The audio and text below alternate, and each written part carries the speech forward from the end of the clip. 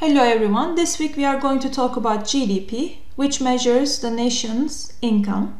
So the nation's income is measured by gross domestic product or GDP. Let's first define this term. It's the market value of final goods and services produced within a country during a specific time period, usually a year. GDP is the most widely used indicator of economic performance. In GDP, when you look at the definition, only final goods and services count. So sales at intermediate stages of production are not counted as their value is embodied within the final user good. Let's do one example. Let's say you buy latte from Starbucks. Latte. And you know that latte has milk in it. And now Starbucks purchases milk from the store. So milk has a purchase price, so it has a value. It's supposed to be in the GDP, but it's not correct. Why? Because the purchase price of the milk is already included in the latte. When you pay for a latte, let's say $5, you are actually paying for the milk included in the latte as well. Therefore, in order to not to double count the value of the production in the country, only final goods are included in the calculation of GDP. So let's see one example on the slide. We see the stages of production. Stage 1, first farmer harvests the wheat, and then second, stage 2, millers turn wheat into flour, and stage 3, bakers turn flour into bread, and stage 4, grocery store sells the bread. So at the end, total consumer expenditure is $1 because the consumer is paying $1 to buy the bread. Let's see in terms of value added how much each stage contributes to the GDP. In stage 1, farmers' value added is 30 cents by harvesting the wheat and selling to the miller. In stage 2, we are not going to again count this 30 cents, right? We need to count the value added by the miller, and therefore we add 35 cents. From the baker's point of view, we are not going to add value added by farmer because it's double counting, or the miller's flour. We will only add baker's value added, which is 25 cents. And finally, the grocer's bread is going to add only 10 cents, and you are going to ignore the value added by farmer, miller, and then finally by the baker. Therefore, if you sum 30 cents plus 35 cents plus 25 cents plus 0.1, it's $1. Total expenditure is $1 on the bread, therefore $1 should be included in the GDP. Let's continue on what counts toward GDP or not. First of all, only transactions involving production count. So financial transactions like buying bonds or stocks, this is important, buying bonds or stocks are not included in GDP. Okay, this is not in the GDP. Or income transfers are excluded because they do not reflect actual production. What do we mean by income transfers? For instance, social security payments, unemployment insurance, veteran payments are not included in the GDP. Why? Because it's a transfer of money from one pocket to another. So the government collects taxes and then redistribute this income to the people who need it. There is no production in return for this change of income. For that reason, income transfers are not included in the GDP. Next, only production within the geographic borders of the country is counted. For instance, if Mazda is not a US company, produces in Texas, then it's included in the GDP. But Ford, producing in Mexico, although Ford is an American company, it's not included in the GDP. So everything that are produced inside the country are included in the GDP, regardless of the nationality of the company. Next, only those goods produced during the current period are counted. So therefore, the purchase and sale of goods produced during early years are not counted in this year's GDP. For instance, you sell your iPhone 13 in the market, and let's say for an $800, this is not included in GDP. Why? Because iPhone 13 purchase price has already been included in the GDP where it's first produced. Therefore, used products, resale prices are not included. You have to focus on the current production. Dollars are the common denominator for GDP. GDP is measured in dollars. Let's understand this with an example. Let's say we have a small economy, island A, and it produces 1 million oranges, and island B produces 1 million cars. So which island has higher GDP? Island B. Why? Because cars has more value than oranges. Although they produce the same number of goods, Island B has more income. The reason is GDP is measured in dollars. It's the total spending on all final user goods and services produced during the year, and they are all summed them up in dollar terms to obtain annual GDP. GDP as a measure of both output and income. So GDP can be measured in two ways. You can either look at total expenditures on final goods, or you can look at the total dollar flow of income of final goods. So in order to understand why these two approaches brings us the same GDP number, let's think about you spend $10 in Starbucks. So this is your total expenditure, right? You spend $10 in a Starbucks coffee store. And then it turns out to be an income for Starbucks, right? Starbucks pays rents. Rent is an income for landlord. Starbucks pays wage. Wage is an income for labor. Starbucks buy ingredients, this becomes an income for other firms. Starbucks pays for utility, which is an income for other firms. Starbucks pays tax, which is an income for government. As you see, every dollar you spend in the economy becomes an income for somebody else. Therefore, you can either look at total expenditures or you can look at the total dollar flow of income to calculate GDP. So GDP is a measure of both output and income, and GDP can be derived by totaling the expenditures on final user goods and services produced during the year. This is called the expenditure approach. Alternatively, GDP can be calculated by summing the income payments to the resources suppliers and the indirect cost of producing the goods and services, and this is called resource cost income approach. Let's look at first expenditure approach. GDP is the sum of expenditures on final user goods and services purchased by households, investors, governments, and foreigners. So therefore, when you calculate GDP by this method, you have four components. Household spending is called consumption. Firm spending is called investment, but this investment also includes the inventories. Government spending on goods and services is called government expenditure. And net exports represents exports, which are the goods sold to foreign customers, minus imports, which are the goods are bought from foreign people. So that's why it's called net exports, NX. The second way of calculating GDP is resource cost income approach. GDP is the sum of costs incurred and income generated by the production of goods and services in the period.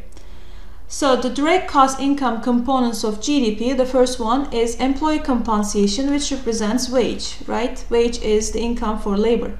Self-employment income, so there are small businesses that have only one employee, which is the owner, and this income also included. Rents is an income for landlords, and interest is an income for capital, and we have the corporate profits. All of these represents the national income. Not all cost components of GDP result in an income payment to a resource supplier. To get GDP using this method, we need to account for three other factors. Indirect business taxes, like sales tax, right? Taxes that increase firms' production costs. The next one is depreciation. What is depreciation? The cost of wear and tear on the machines and other capital assets used to produce goods and services. And finally, we have net income of foreigners, the income that foreigners earn producing goods within the borders of US, minus the income Americans earn abroad. When GDP is derived using the resource cost income approach, it's calculated first starting with national income, which includes wages, self-employment income, rents, interest, and corporate profits, plus indirect business tax, which is sales tax, which is an income for the government, and then plus depreciation, which you need to spend for wearing and tearing for the machines, and finally you need to add net income of foreigners. So let's compare these two approaches. It seems like expenditure approach is much easier. Why? Because you have consumption, investment, and then government expenditures and net exports. You sum all these things to get the GDP. For resource cost income approach, first calculate the national income. National income, wages, income to small businesses, rents, profits, and interest, plus non-income cost items, sales tax, indirect business tax, depreciation, plus net income of foreigners. And you'll have the same GDP number. Either you use expenditure approach or income approach. Let's look at the GDP components using two different approaches. When you look at the expenditure approach, the biggest component of GDP is actually spending on consumer goods, 68%. And the next one is government spending, and the third one is investment. When you look at the income approach, the biggest component comes from wages, right? Employee compensation. And the next one is depreciation, and the next one is corporate profits. Now we are going to talk about adjusting for price changes and driving real GDP. First, let's understand why real GDP is important. The one that we learned up until now is the nominal GDP. Nominal GDP means that you are going to calculate GDP by using current prices of the goods. So if, let's say, apple is $2 and this small country produces 10 apples, then the nominal GDP from 10 apples is $20. And let's say this country also produces 20 oranges, each is $3, and that is going to bring us $60 income or expenditure. So the total value of goods produced in this island is $80. Okay. But let's assume that this is the number for 2021, and in 2022 this island is producing the same number of apples and same number of oranges, but the prices are different. Now the apples are $3 and oranges are $4.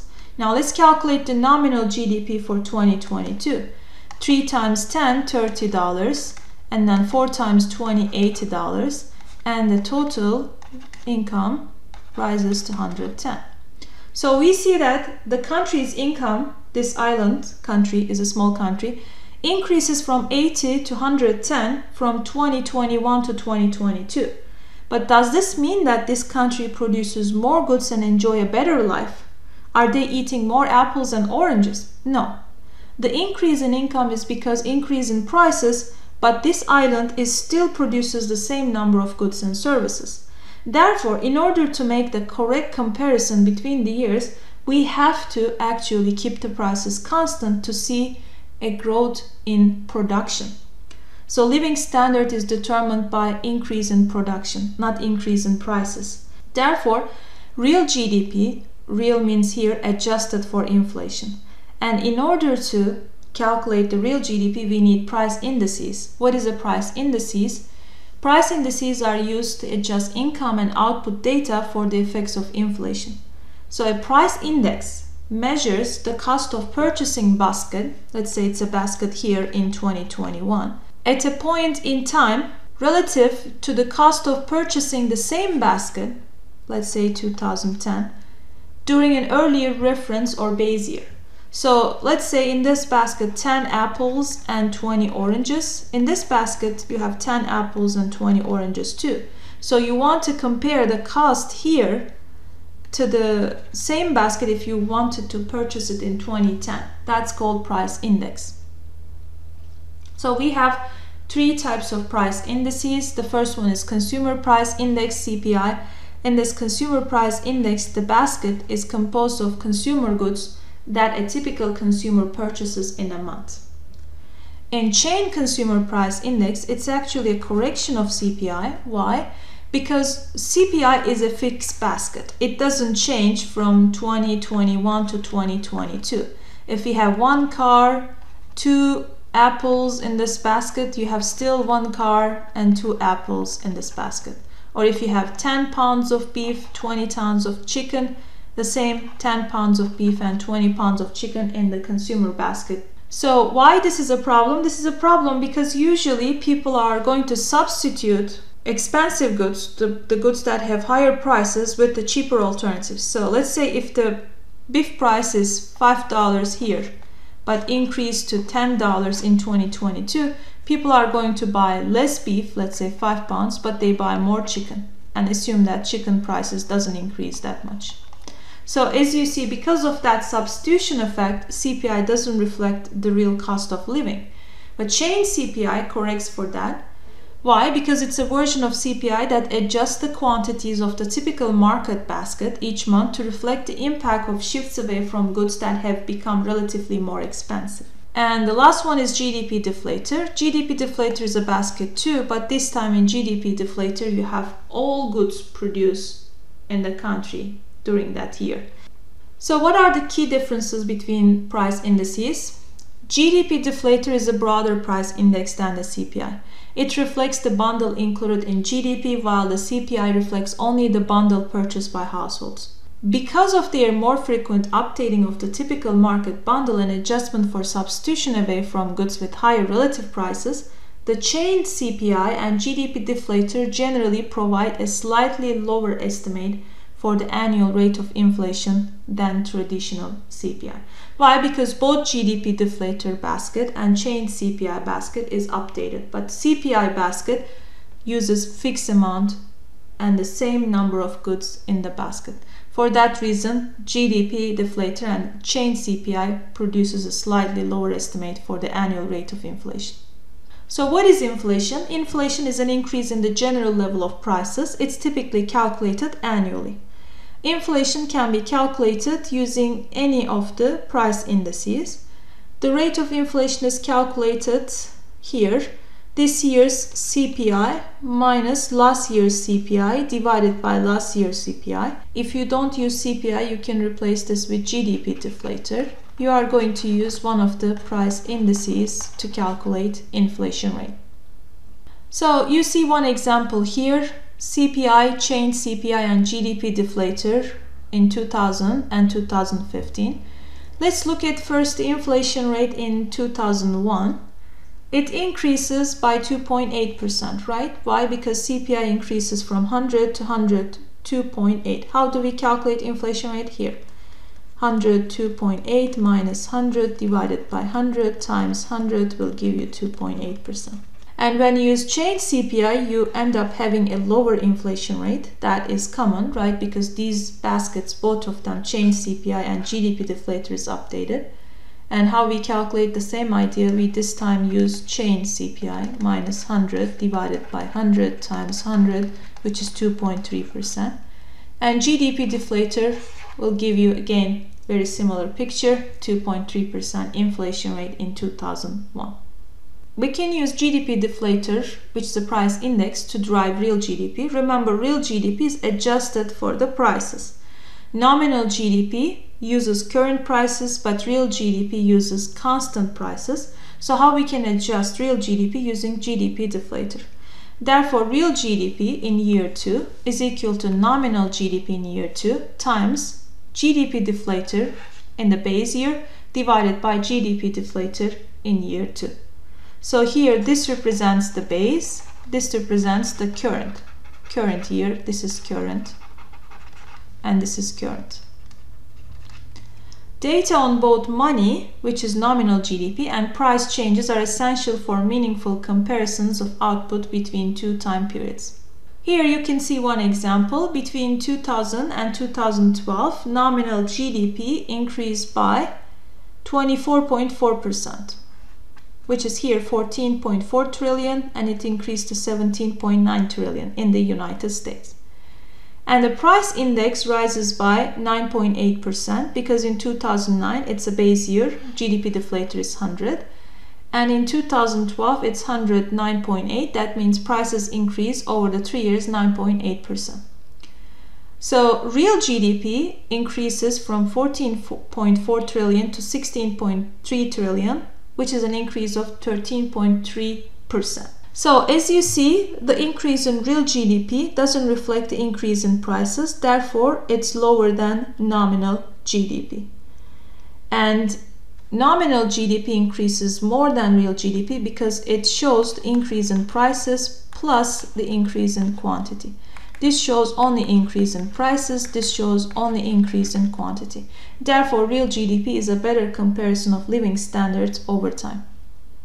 We also need to convert earlier figures into current dollars to make a correct comparison between the numbers throughout the periods. Sometimes we will want to make real data comparisons in terms of the purchasing power of the dollar during the current year. This can be done by inflating the data for early years for increases in the price level. The formula for converting the figures for an earlier year into current dollar is figure current dollar is equal to figure earlier dollar times price index current year divided by price index earlier year. If prices have risen, this will inflate the data for earlier years and bring them into line with the current purchasing power of the data. So the basic idea of this information on the slide is about comparing, for instance, you work for a company, sales from 1970s and you have sales from 2020. You can't compare the dollar figures of sales 1970 and sales 2020. You need to convert these numbers first. You need to bring this dollars because you know that when these sales were earned, the cost of living was much cheaper. So we need to know the sales earned at that period, how much it has purchasing power with today's dollars. Therefore, we need to convert this number to 2020 and then we can compare sales after converting. Next, we talk about problems with GDP as a measuring rod. Here you can see the shortcomings of GDP on the slide. First of all, it doesn't count non-market production. Let's say you take care of child at home. This service doesn't have a market value, doesn't count in GDP. But if you send your kid to a daycare, then it's in the GDP. Second, it doesn't count the underground economy.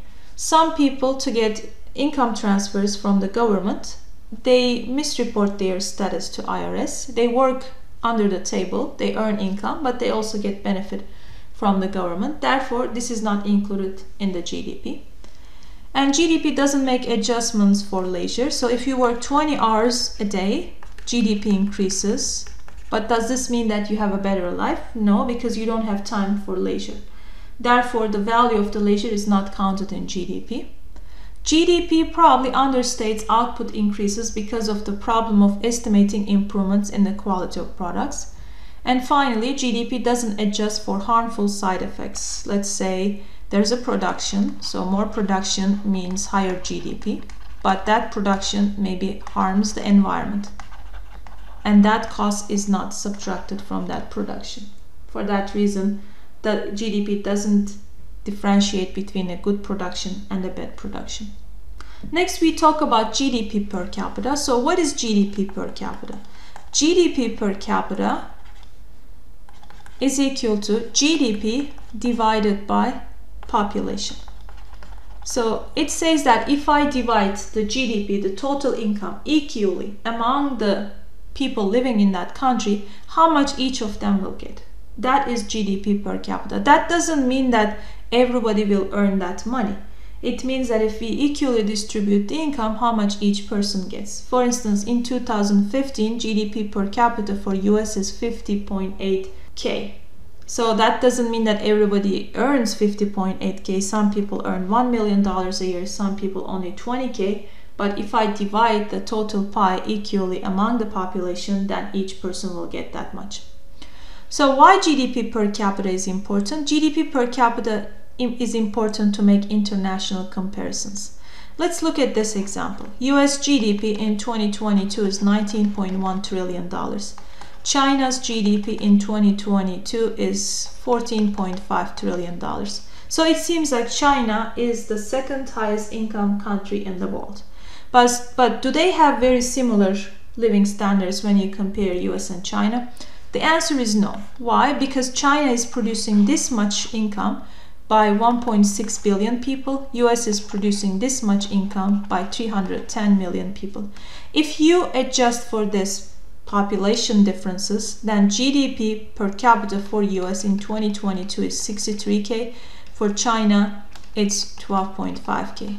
As you see, the living standards in US is much better compared to China when you take into account the population. As was shown in the previous exhibit, real US per capita GDP has increased substantially over the past 82 years. Compared to earlier periods, current GDP is probably biased upward because more output now takes place in the market sector and less in the household sector. However, it is also probably biased downward because of failure to adjust for increased leisure, improvements in the work environment, and the introduction of improved products and new technologies. The direction of the overall bias is uncertain. In spite of all these shortcomings, the evidence indicates that real GDP per person is a broad indicator of living standards. As real per capita GDP in the United States has increased through time, the quality of most goods has increased while the amount of work time required for their purchase has declined. Similarly, as real per capita GDP has risen in the United States and other countries, life expectancy and leisure time have gone up, while illiteracy and infant mortality rates have gone down. However, the great contribution of GDP is its ability to measure short-term fluctuations in output. Year-to-year and quarter-to-quarter changes in real GDP provide a reasonable, precise measure of what is happening to the rate of output. And this is the end of chapter 7.